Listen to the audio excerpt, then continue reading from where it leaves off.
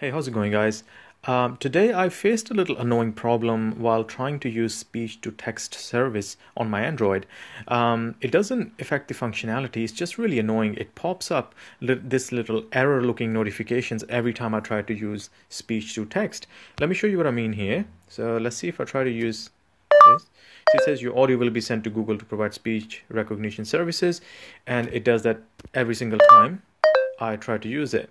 So how to fix it? It's actually a really simple solution. So what you want to do is you want to go into settings and you want to go into application manager. Depending on your Android, it might just say applications, and then you want to go to Google. Where are we? Here we go. And then you want to go into notifications.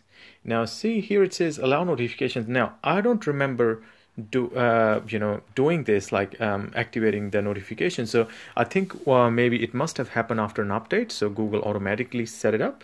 So what you want to do is just turn that off, and let's go back into that. There we go. No notification.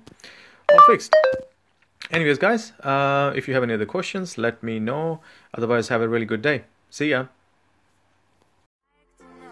Tell me, do you feel ashamed? Don't